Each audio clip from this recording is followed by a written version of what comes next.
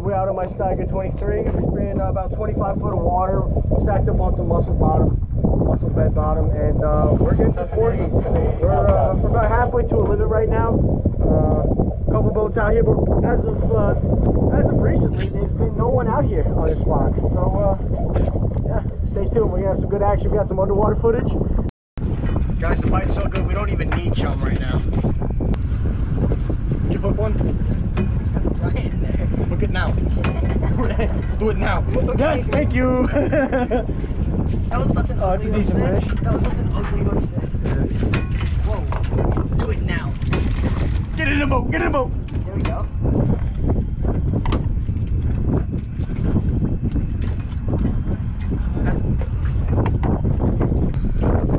Ooh, I can fillet with these plates too, huh? Oh, yeah. Yeah. Doubled up, baby. That's a nice one. Yo! How to chip fiberglass. Oh, yeah. Next video, how to patch fiberglass. Yeah, an orange flag. Oh, that's a bad one.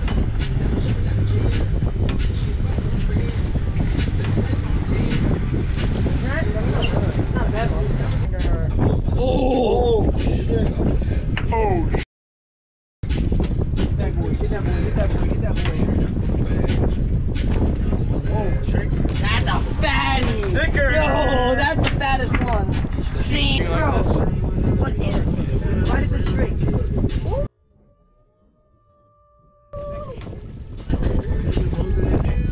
Nice fish. Nice. Bro. Now you know what I gotta do, bro. You don't even. Bro, you don't even understand what I'm gonna do now, bro. Yeah.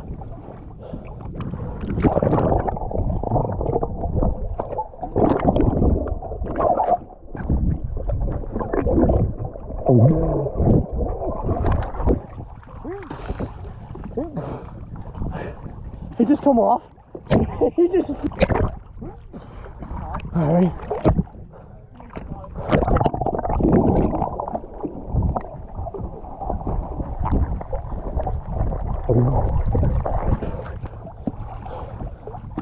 Oh, it's like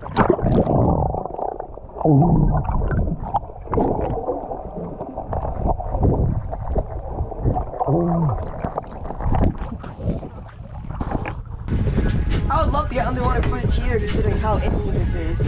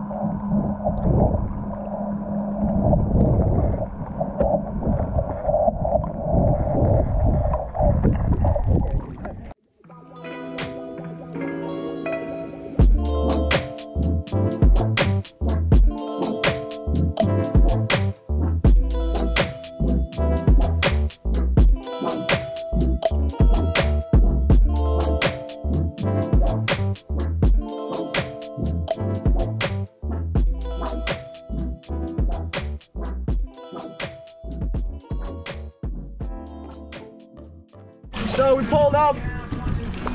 Filleting fish. We were just filleting fish. Pulled up to. Oh, There you you go. said that. It's a nice one, 26 inches. Hold her up. I got a gimp arm, so making this work. Hold her up. There you go. Nice. Is it recording? Yeah.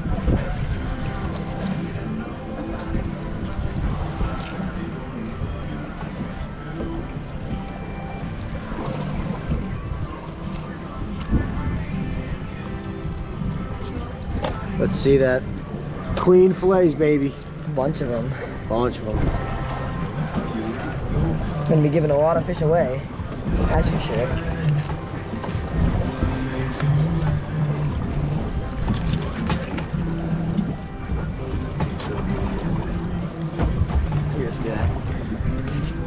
Always keep your fillets in salt water, not fresh water. Fresh water deteriorates the fillets, makes them real mushy, no bueno. Always salt water on saltwater fish.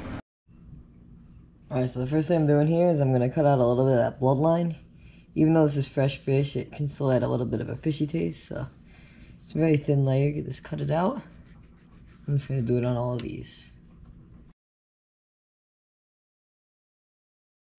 If you leave a little bit, it's not a big deal because you can barely even taste it. But when there's a lot, it can make a difference.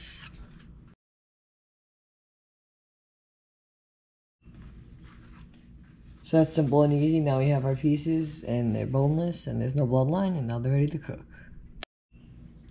Alright, so I'm gonna fry these, and we don't have a lot of fish, so I'm gonna use 2 eggs, and I like doing half Italian breadcrumbs and half panko.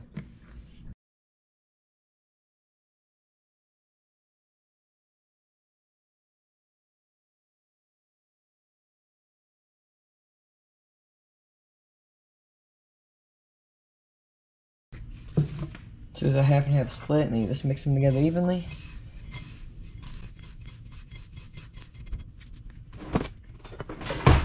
Alright, so I'll whisk up the egg, and then it's time to bread our fish.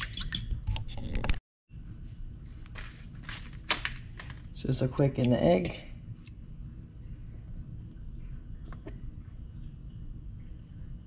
And straight into the breadcrumbs.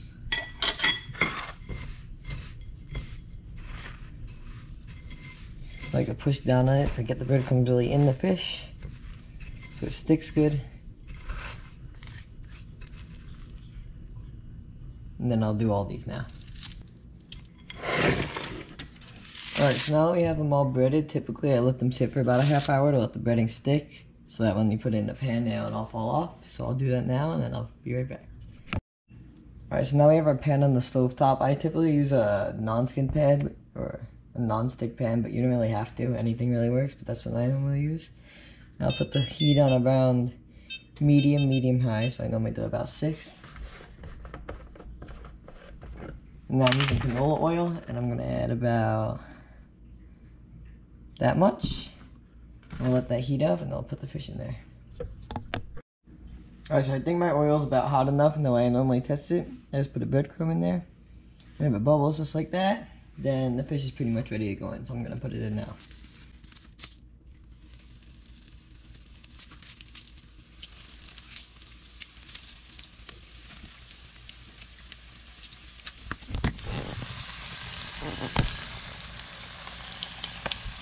So we'll leave them in there for about 2.5 minutes on each side.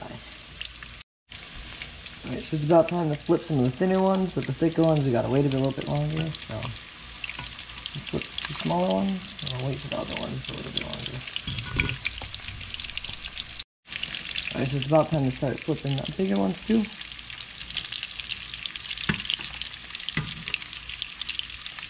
Now we'll wait another about 1.5 minutes, and we'll take them all off. Alright, so the smaller ones are about ready to take off, so I'll do that now.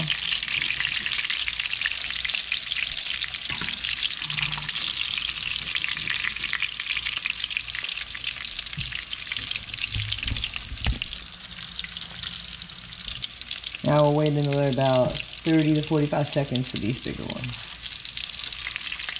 Alright, so these are about ready to take off now, so we'll do that. And here's our final product of our fried porgies. Now I'll just add a little bit of hot sauce to them, and they'll taste great.